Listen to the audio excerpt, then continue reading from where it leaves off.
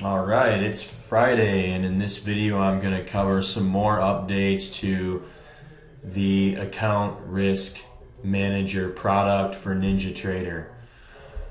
Guys, I'm just going to repeat this again. This is one indicator. I call it the Accounts Dashboard.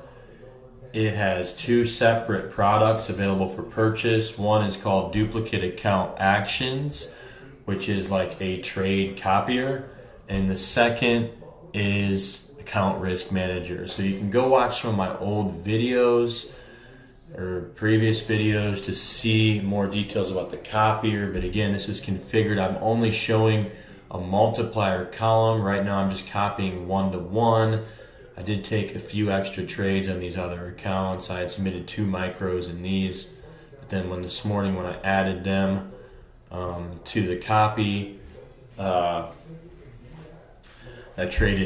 made 4 trades in and out one contract. Here, this is an accidental trade where the copier was turned off. That's why I have 1 extra trade up here. You can see how synced up these are across all the accounts today. I'm very pleased with how this has been working on the copy side. For the risk manager side, I added a feature for the funded accounts. So obviously you're not going to do anything with evaluation accounts. All of us want to be trading funded accounts. The point of the eval accounts, these are all blown or waiting to reset or renew. But the point of this is we need to have a goal for our funded accounts, right? And so I've decided my goal is going to be 55,500, and I configured it that way. You can see my from funded number is now showing next to the net liquidation. So by from funded in this case, I mean that is the point. This is how much I have to make in these accounts before I'm considering them ready to withdraw. So I'll show you guys this in the inputs, and it's just right down here underneath the Account Risk Manager. This is what I'm calling Performance Accounts Withdrawal Goal. Alright, and so right now this is set for all your performance accounts. If you have different account sizes, we'll potentially address that later. You can reach out to me. But yeah, this number is set to a goal for all the accounts. I think it could make sense to change this per individual accounts, but we'll address that later. So I also want to cover some more inputs in here because I want to make sure you guys understand everything. Up here are my coupons. I would appreciate if you guys would use these for Apex, and then Lilu is coming. I have tested this with Lilu. It is working. But I personally don't have any Lilu accounts yet. I had a friend let me connect to his account for testing and programming purposes. So, again, now I'm going to go through all these settings right now with just the new stuff. Coupon has been moved up there. Again, if you don't want to see my coupon in the corner, you can just uncheck this button right here. I'll show you this. But my coupon is showing down here in the corner. You can click on that. All right, uncheck this. Click OK to just get rid of that, clean up your screen. First time you launch the indicator, when you hit the lock button, if you have Apex accounts, it is going to take you to the Apex website. I appreciate you guys' support with that affiliate link as well. I just want to be fully transparent about that. All right. So basically that's the biggest thing I've added here. Well, one of the things is the ability to set that funded goal amount for your PA accounts. You also have a daily goal. So let's take a look at the daily goal column and the changes I've made here. So now at the top you can click daily goal and it changes to from goal. This is allowing you to see how much in dollars you are from your goal for the day. This one here says goal because it's hit the $1,000 goal. Now, I wasn't using this today. I'm just showing this as an example so you can see it's showing the difference between the amount of dollars that you're up or that you have until you reach that goal.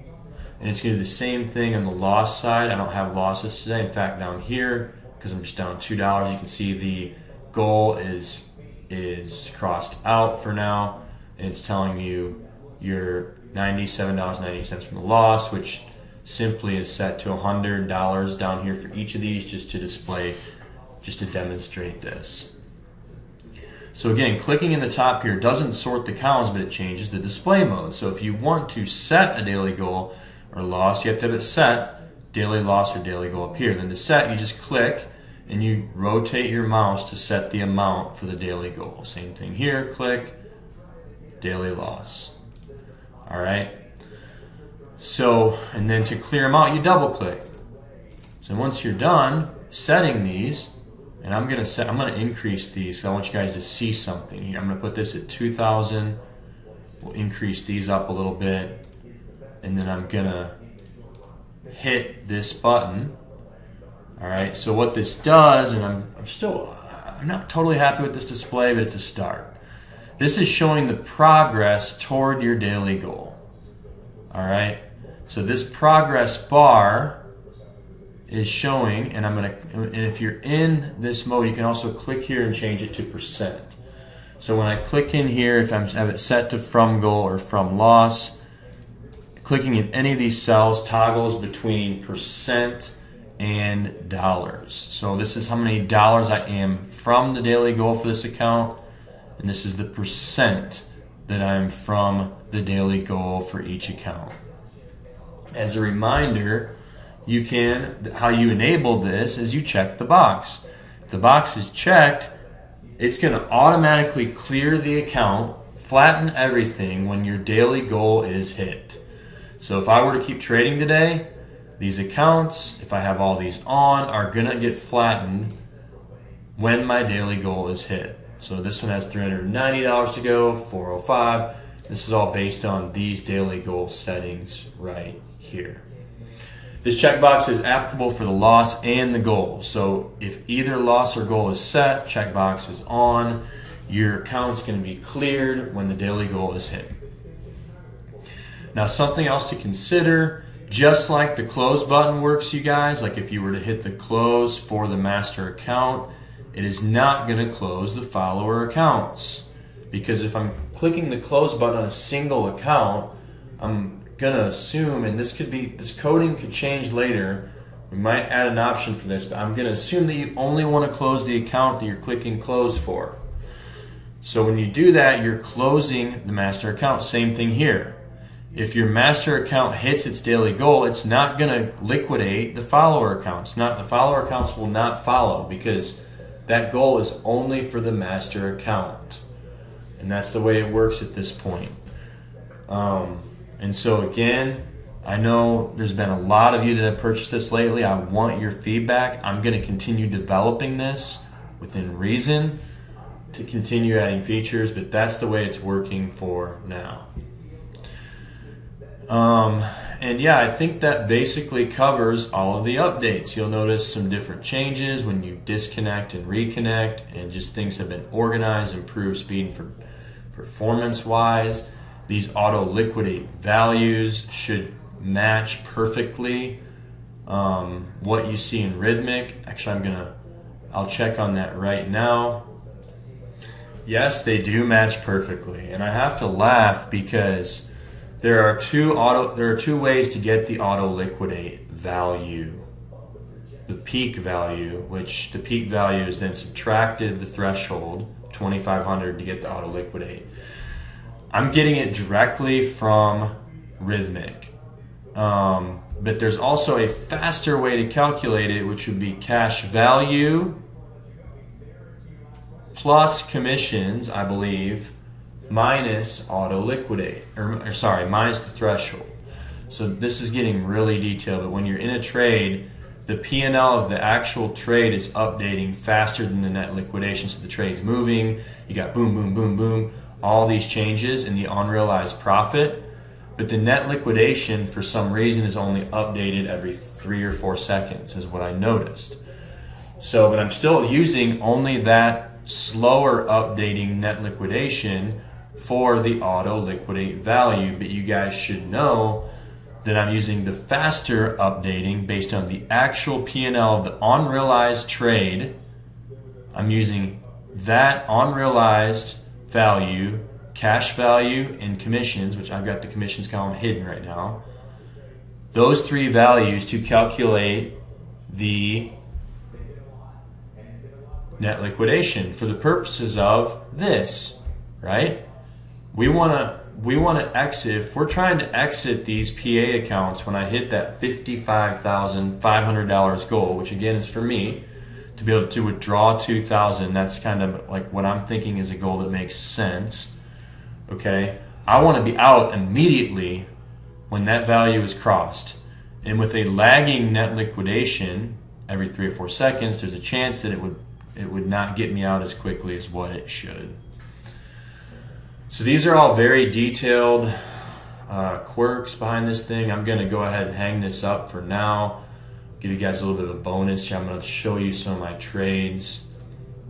Today I'm not very impressed at all with the way I traded, especially considering how much it moved, but it is what it is. I caught an open. I caught a long on the open when our bias was up, bought the pullback to the 20 EMA. And here, this was that accidental trade I told you guys about where I was in long, but the PA accounts, the other accounts didn't follow, so I just exited. Ended up being good that I did that. Here, I thought momentum was down, decided to sell a pullback, took a 20-point stop out, quickly reversed long because realizing that, yeah, we bounced off VWAP. And with this kind of a news event, being the Fed chair speaking, we were heading back up. So I got in, took 30 points. That's what I would implore you guys at a minimum. Whatever you're risking on a trade, just go for as much in profit or more. That's what I did, 30 points. Of course, I was disappointed. I didn't ride it to the high. And then again, just trying to be cautious, guys. I was trying to get short the VWAP here, missed it by like a point, if that. Same thing here. I was trying to short at the high of this pivot right here. Should have just shorted the 20, missed that. And then here, I got wigged out, did not want to take a loser at the end of the day on Friday, and I knew I wanted to work on my software and other things, so I ended up bailing when this stupid wick formed here on this bar, which ended up being dumb because, yeah, I could have gotten my 20 points and more. I was risking 20 on this trade. So that's kind of a summary of what I've got for you guys here. If you're watching this video and you've never seen my enhanced chart trader, please check it out. You can get started with this for $195 with some basic features and then increasing based on what features you want. Enter on the close of a bar, bracket for news events, and many other features that I will not cover in this video. So thanks for listening. This dashboard's coming along nicely. Can't wait to hear from you guys with your thoughts. Have a great weekend, everybody.